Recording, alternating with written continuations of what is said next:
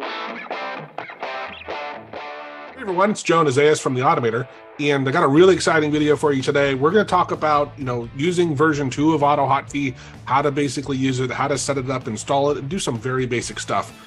The reason why we're pushing V2 is because V1 is now deprecated, and V2 fixes a lot of the stuff that V1 had problems with.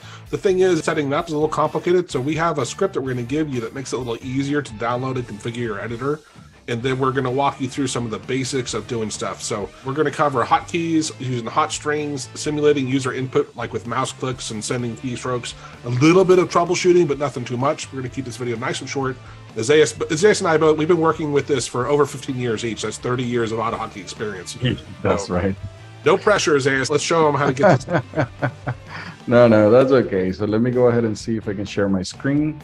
All right, so the first thing, just to touch on the point that you made, V2 is released, and that's the only one that is available now as a major download. You can just click here. So the installation is really straightforward. You just click install, you're done.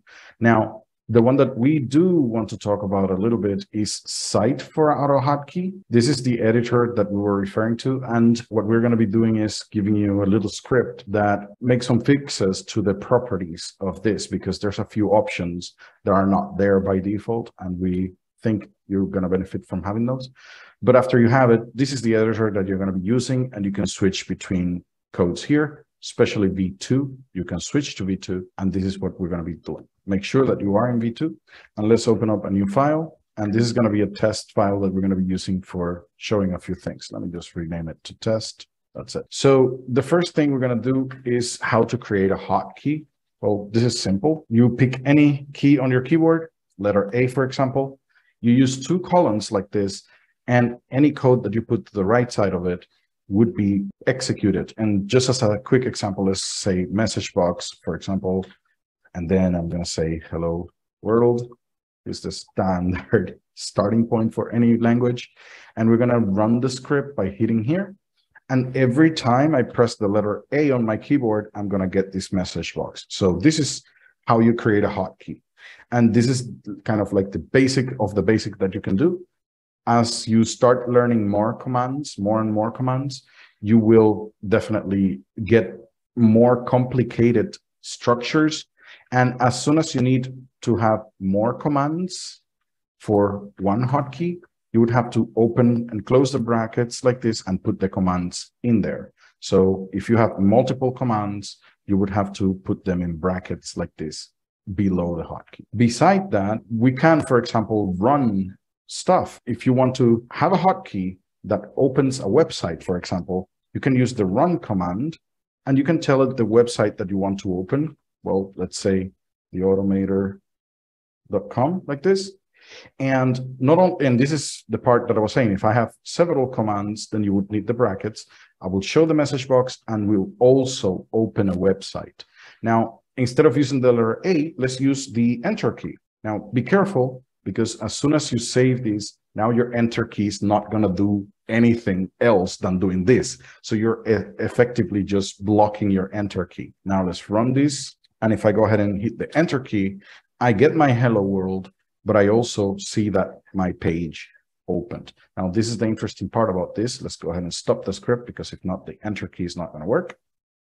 Right. I was going to say, why don't you show a modifier with like using control or control something. Now, there's 3 basic modifiers that you can use. You have the control key, which in AutoHotkey, you would refer to it with the caret like this. The alt key, that you would refer to it with the exclamation point. And then you have the shift key that it is referred to with the plus sign, and the Windows key, which you can use with the hashtag.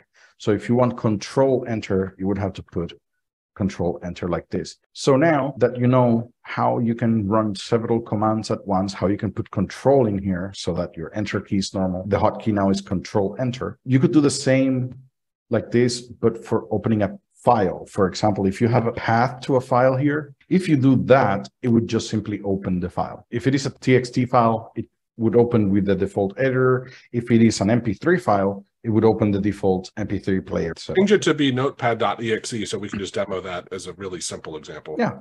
There are some programs that you don't have to specify the full path because Windows knows where they are. And at this point, if I just save this and run it, Control Enter would give me that.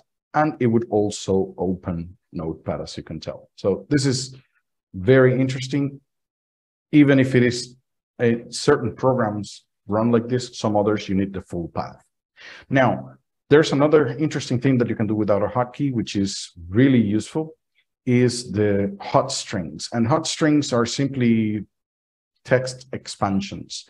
So let's say that if I want to, every time I type .ib, it would write out device at the-automator.com. At this point, if I type .ib and I hit an end character like an enter key or a space or a tab, it would expand to whatever I have on the right side, which is really handy because sometimes that saves you time from typing and also make sure that you do not make simple mistakes like a comma or a dot or something that you mistype. Throw it back up there. Let's add one more to it. So notice how it's adding a space at the end. Right. Show them here, how easy it is to get rid of that space if we didn't want it. Right. So that is because of my ending character. It was a space. So we can put some options. And that's what I was going to explain. In hot strings, you start with 2 columns, put your hot string, then put the 2 columns again, and then the expansion. Here, the first 2 columns in between them, you can put some options. And there's one of them, which is the letter O, which means omit the back ending character. That's what we're aiming for. Let's run this, say yes. And now .ib, if I hit tab, it does show me the email address, but I don't have a space anymore at the end of the email address. So this is really good. There are many other options that later on when you start studying, you will find out. Very useful. But you have to be careful because there are certain times that you might find yourself having some issues. Like, for example, let's say that you have a hot string HW, hello world, and you use the exclamation point there. What happens is that that exclamation point, we saw earlier that in AutoHotkey has a meaning. It is the Alt key. So if you try to send a hot string like this, you might find yourself having some interesting results. Let's try it. .hw, it is interesting. I do not have the exclamation point there. Well, because that was translated to an Alt key. And actually, you can translate many other keys like the Enter key and so on. I will show you in a bit. But sometimes what you want is to send the text raw with the R command here. And if I do that, my hot string now, everything that is there is treated as raw text and it's not going to be translated. So at this point, HW, it should have the exclamation point. You see the tab here. Let's make sure that I do not have ending characters being shown. So let's try that. And that's it. You can tell how easy it is to just set these guys up. So in the next example, I'm going to show you how you can use some special characters. Let's start with the double column here. Let's have text here. And I'm going to say this is this, which actually means a carriage return. So line new feed. So this is what the editor is expecting here. So this is some interesting text. Cool. So I'm going to save this. And every time I run the script, you have been noticing that I get this pop-up asking me that, oh, I'm running the same script over and over again. You can disable that by saying single instance here. So this forces the script to only open one instance at a time. So I'm just going to force it that way. And now when I hit run, it's not going to ask me, hey, it was running. Yeah, I know that it was running. So now notice that I get a new line in between. So this is telling you I can send special characters in my text. Like let's say, for example, that I want to move the caret a few lines back. I would say left 5 times. That will move the caret 5 times before sending the next part of the text, which is going to cause some overlap. You will notice that in a second, right? So it's going to be funny, but it's just to illustrate what is happening. At this time, notice that it says, this is interesting text some. So basically, I wrote the word some, then moved the caret 5 to the left, which effectively put it here, and then it sent interesting text before the word Yeah. So it is interesting what you can do with it. Yeah, this is the simple ones that you can do with AutoHotkey, creating hotkeys, creating hot strings. That's the most that you will see AutoHotkey being used for. But you can also do another type of things, which we would call simulating user input. Let me give you a visual example of what I'm referring to. Let me go ahead and open up this guy right here. Let me open up. This is some old script that I had before. What it does is that it allows me to save the coordinates of my screen into my clipboard. Let's run it with AutoHotkey V1 because that's what it had at that time when I was. Now you can see my cursor showing up here, right? And what I'm going to be doing is just saving some positions. Let me just do this. Let me save this, this, and let's finish up right there. Let's go ahead and do. And that's what the script did. It just copied the locations that I clicked with the click command in it. So let's go ahead and use whatever we learned about hotkeys. Let's create a hotkey here. And as I need to send many clicks, I would just put them within the brackets like this. And now every time I pressed my F1 key, it would just do this. So let's go ahead and save it, run it.